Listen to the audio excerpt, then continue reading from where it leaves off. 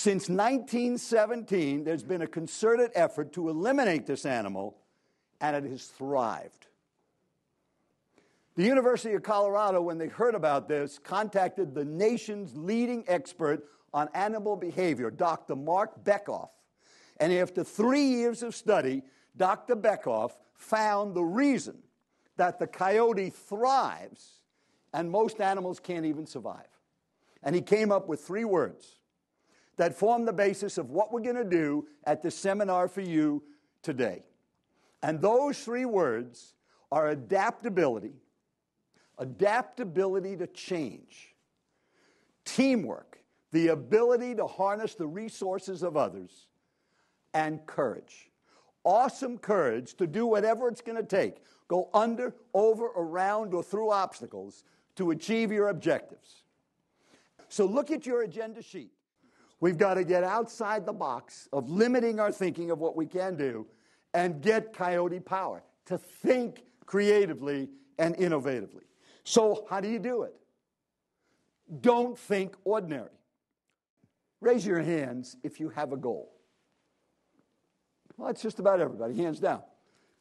How many have the goal written down? Raise your hand. Well, that's about half of you. How many have the goal written down and with you now and could show it to me as I come by? 1, 2, 3 people. I guess I'd be 4.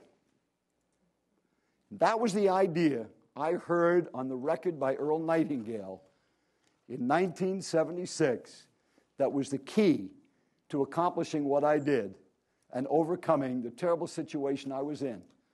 To write a goal down and to carry it with you and to see it every day. Let me give you an illustration. Stay in your seats, raise up one hand. Raise up one hand. Reach up as high as you can. Stay in your seat, reach a little higher. Up, hands down. Did you feel what you just did? I said, raise your hand up, reach as high as you can. Then I said, reach a little higher.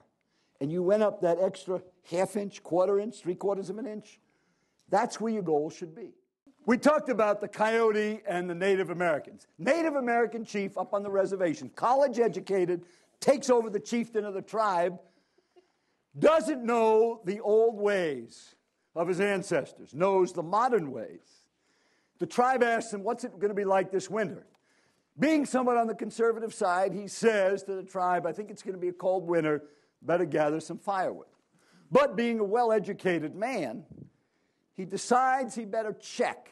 So a couple of days later, he calls up the National Weather Bureau, gets a meteorologist, and says, can you give me the long-range forecast for the Indian reservation? And the guy says, yes, I think it's going to be a pretty cold winter. So he goes back to the tribe and he says, listen, I think we really better collect some firewood because it could be a little colder than I thought. So the Indians get busy, start collecting firewood. A week later, he goes back on the cell phone because he's a modern-day chief, calls the meteorologist again. He says, you got any more updates on that weather forecast for the winter? He said, yeah, I think it's going to be a very cold winter. Oh, he goes back to the tribe. He says, hey, we better collect some firewood. This could be a really cold winter. Week later, he calls the same meteorologist. Any updates? He said, yes, I'm so glad you called back. This could be the coldest winter in recorded history. He goes back to his tribe and he says, we better collect firewood as never before. 2 days later, he calls back and he says to the meteorologist, any update? He said, yeah, this could be a tragedy. And the chief says, how do you know this information? He said, well, all I can tell you is the Indians are collecting firewood like crazy. So you got to know the source of your information. Now, I told you I was going to tell you the 400-year legend that the Navajos have passed down from generation to generation. And it's this. They say to their children in legends that the last 2 things left on earth will be a coyote and a crow. P.S., the legend says, and the crow should be very careful because the coyote's going to thrive, and you can too. So I hope you take that material, that you will build a better you, and that you will make it a great day every day because you can thrive. Now do it and make it a great day.